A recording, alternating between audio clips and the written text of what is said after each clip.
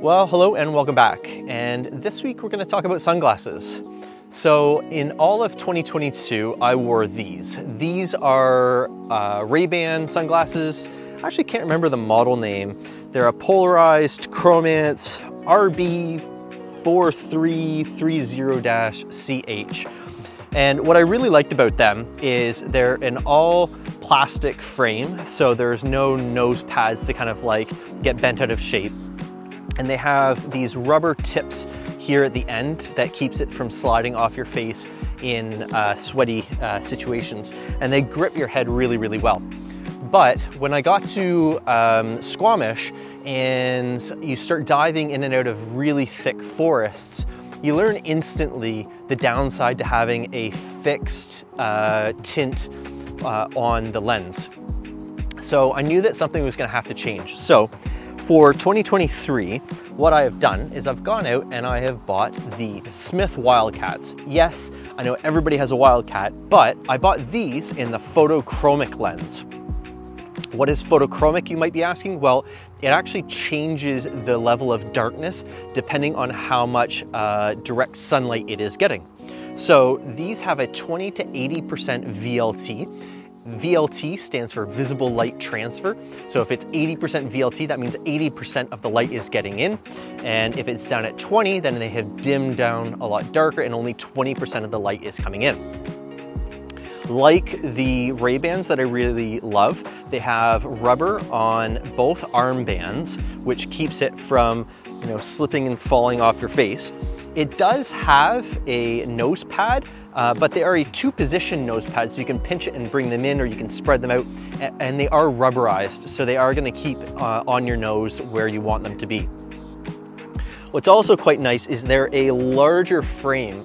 Typically, I would never go for something like this, but when you pair it underneath a helmet, then it actually fills up your face quite nicely, and it keeps a lot of the little dirt bits that would otherwise kind of fling up underneath the lens and get in your eyes, keeps that all out, which is actually really, really good. You might be able to see now because I have the sun, I've intentionally stood here so that the sun can try to darken down these lenses. And it does work, albeit that's kind of the one downside I think to these. I have tried actually driving in them, and I find that they don't actually change at all. I've gone out in cold temperatures and I found that they automatically dimmed because of the ambient temperature. So they seem to be temperature sensitive, and they seem to like maybe require UV light or something like that, that the windows on my truck might otherwise be filtering out. They do work, but I would say that when I'm riding, it doesn't darken right down and then lighten right back up the way that I would want it to. But I can describe the amount of darkness that it gives you as taking out all of the glare and taking out the harshness of the light, but actually remaining quite clear and transparent throughout the process. So not actually filtering out a ton of light is maybe not actually a bad thing. The reason why I say that is Mike Casimir, he's known for being a presenter and author on the Pink Bike website, as well as being a Bellingham local, Bellingham being where we are right now. He has actually said that all sunglasses should come with a clear lens. And what's kind of ironic actually is these photochromic, they do come with two lenses, and the second is just a fixed clear lens, but I'm not sure why you would ever want that, because the idea of the photochromic lens is that it kind of gives you the best of both worlds. It gives you nearly a clear lens as well as something that can tint down to approximately 20 VLT. So the reason why he probably made that statement is likely to do with the fact that, here in the Pacific Northwest, you get a lot of flat light, cloudy days, and that's really where a clear lens is going to excel. Myself being out west, we have a lot of open, exposed climbing roads mixed with a thinner, albeit darker canopy. And so for me, in those situations, I want more of the tinting prospect.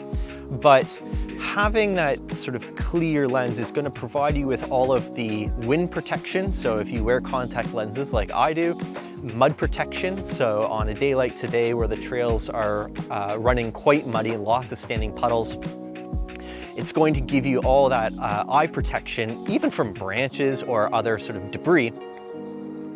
The fact that it's going to actually provide you with that, that clear quality when you need it, but also dim down when it is brighter out.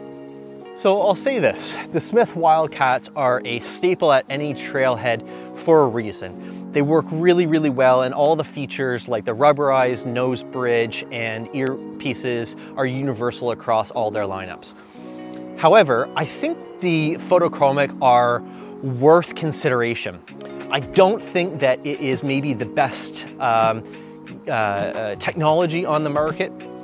I have heard of some other technologies that may be less temperature sensitive, but I think that if you are in an area like the Pacific Northwest or up in Squamish, where you are going from open, fire roads where you really would like some tint into, thicker forests and darker forests, then I think they're really genuinely worth consideration so that you don't have to make that compromise one way or the other.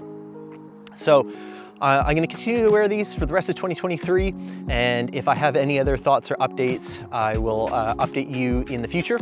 In the meanwhile, if you have any particular questions about these sunglasses, let me know in the comments down below. If you found this video helpful, informative, or at least entertaining, please consider giving it a like. And if you aren't already subscribed, please consider doing so, because I have plenty more gear review videos to come.